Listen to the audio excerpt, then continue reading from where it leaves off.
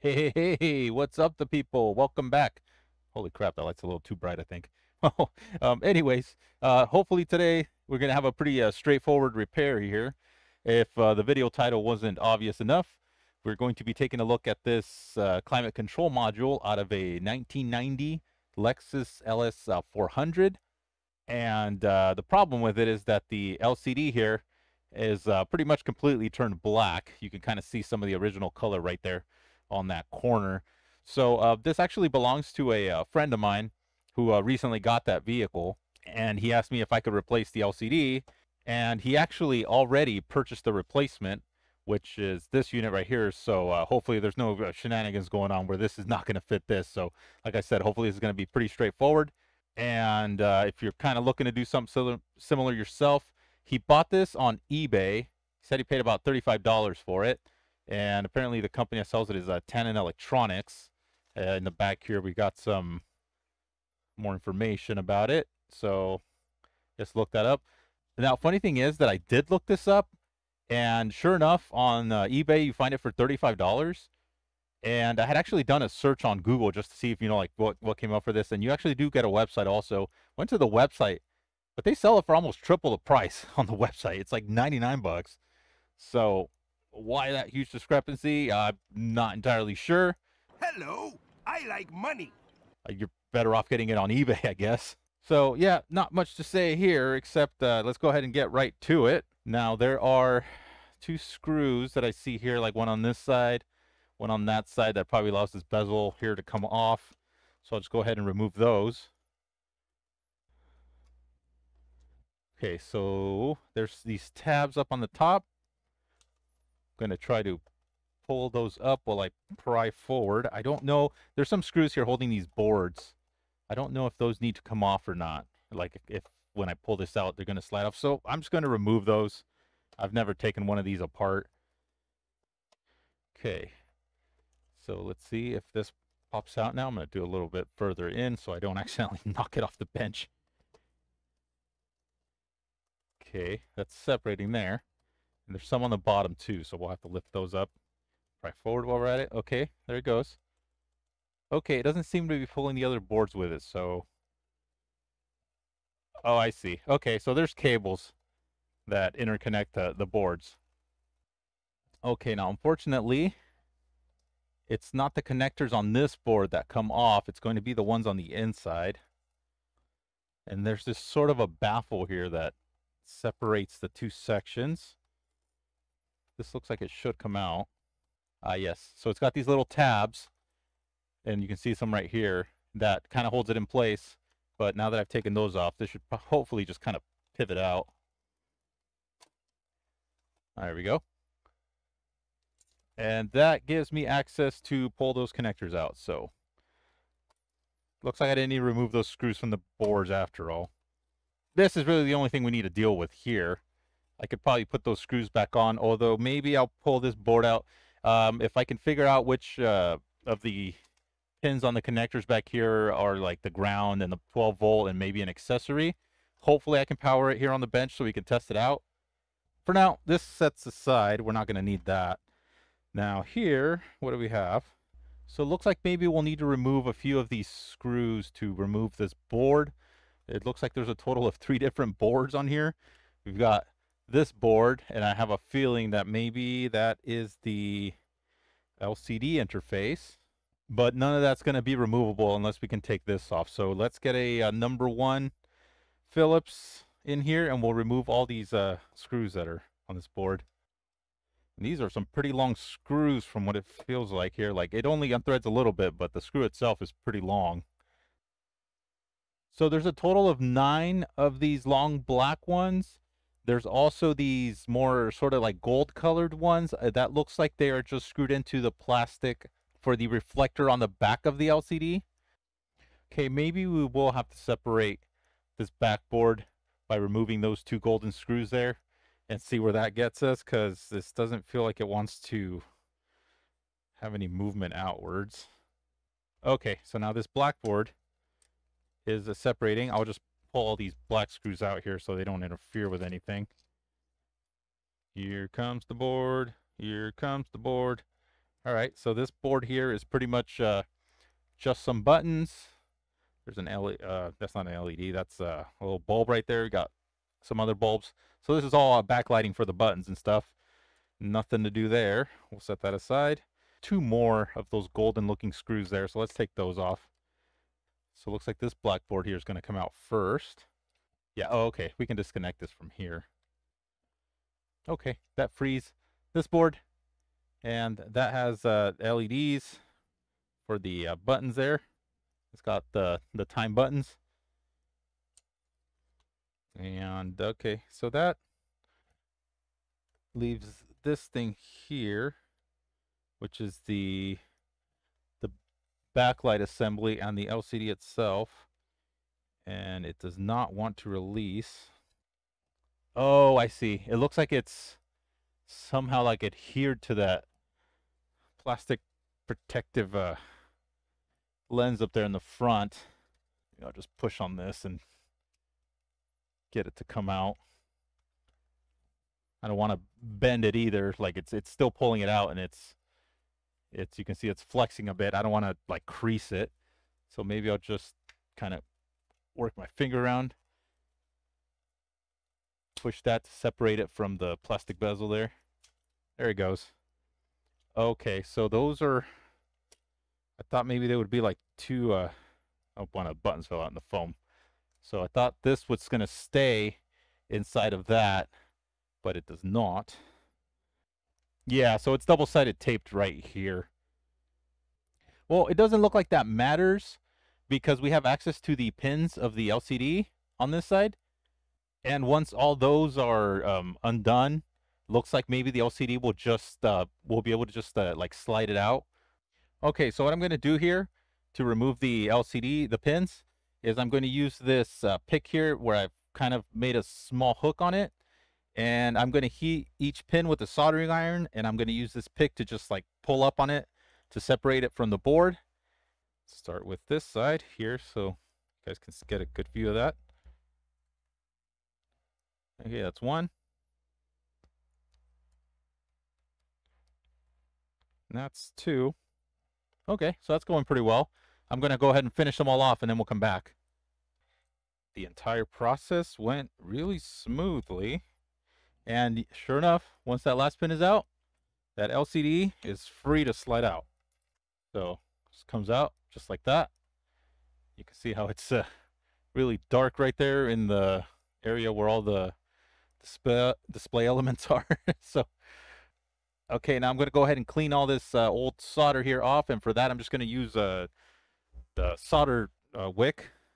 No, I don't think I really need it for this, but I'm going to put some flux here just to kind of facilitate the process. Although there's going to be a lot of solder here, so I'm going to be using a lot of this wick.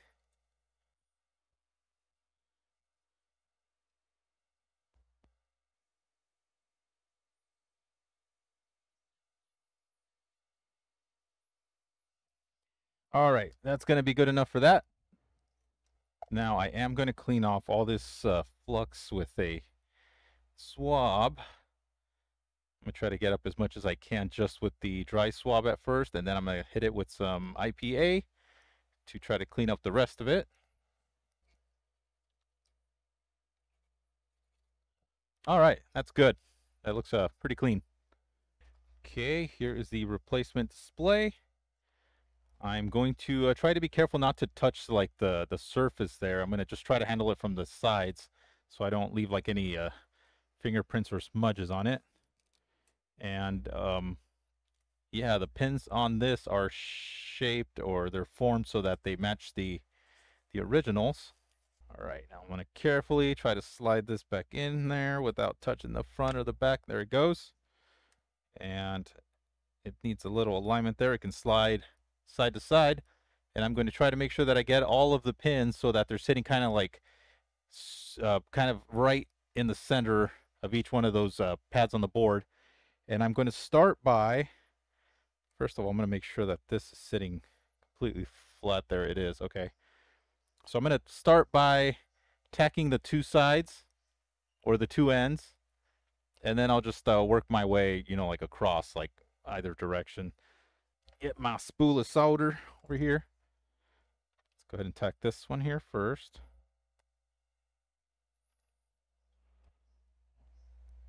All right, now that's not going to slide anymore. Tack the opposite side. Good. All right, so I'll just go ahead and solder the rest here, and then we'll come back. All right, that's all of them soldered down. I do have a solder bridge right there that I'm going to need to take care of. But one thing that kind of happens is some of these pins were not sitting like completely flat on the solder pad.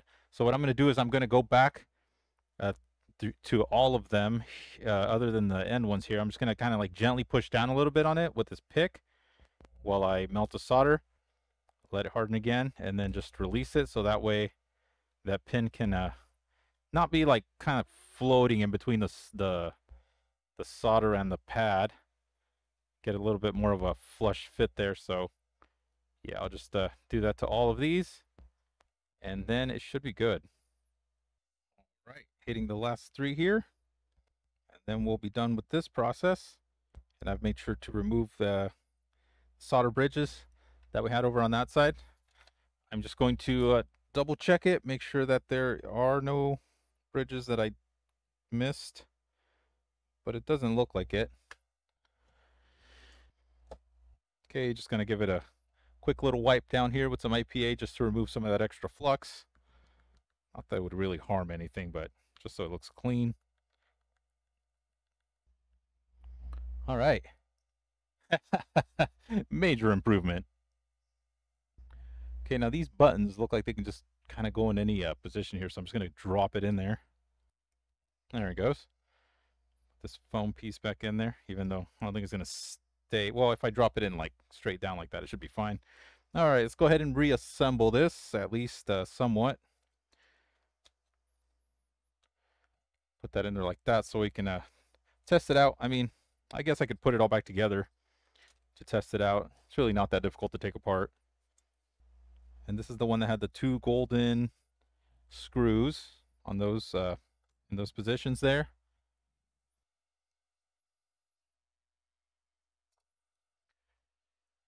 All right, let's reconnect this part. And then place this board back on. So the buttons here are all operational, that they don't feel like they're stuck or anything. Okay, no, everything feels pretty good. All right, so I've got all the screws put back in place. Made sure that they are bottomed out, and then just a tiny little bit of a torque there to want to strip the plastic. But everything feels pretty good. All the buttons they feel pretty responsive, and these are clicky. The screen looks a million times better.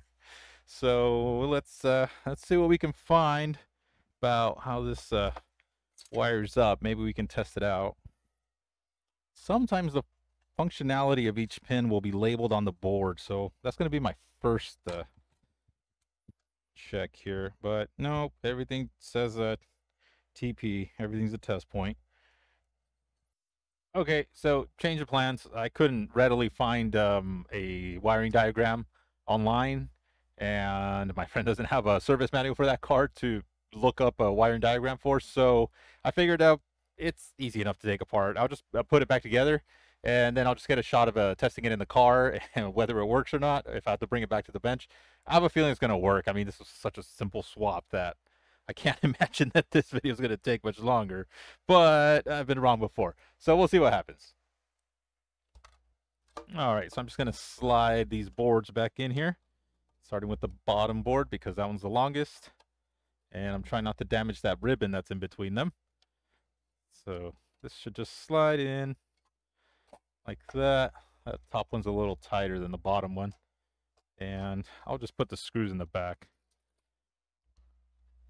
All right, I just need to hook up all these cables, and they're all different sizes, so they could pretty much only go in like one place. Okay, I just got to put this baffle back in place, and I can only go in one direction pretty much.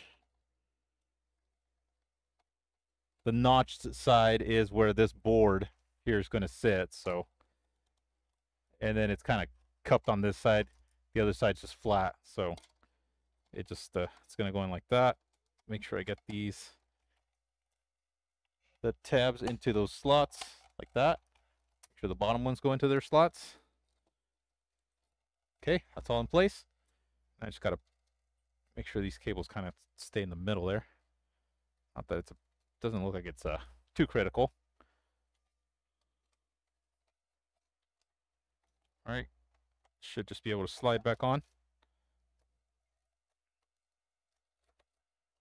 I feel like something's stuck. Oh, make sure that this fits inside. There we go. And there it goes. Now just these two side screws. We're all done. Let's go test it out. We ended up testing the climate control unit in the vehicle, and while I'm happy to say that there are no problems with the LCD like whatsoever, everything seems to show up just fine. Unfortunately, the backlights bulbs are a slightly different issue, as like looks like none of them work. And I guess what I could have done is I could have taken out the bulbs from the board and like tested them here like manually on the bench and seeing if like the filaments were any good. But my friend said like whatever, he's not too concerned about that part. He's just send it. So, but one of them looks like it does sort of work sometimes in like the right conditions. We were driving in the car when he mentioned it that one of them sometimes turns on. So I like knocked on the LCD portion and like one of them came on. So you can kind of see it working in this other little clip here. So, well, until we get around to maybe messing with those and replacing them or whatever, that's going to do it for this video. I hope that maybe some of this information, somebody could find it useful. And thank you all for watching. I'll see you guys around the bench.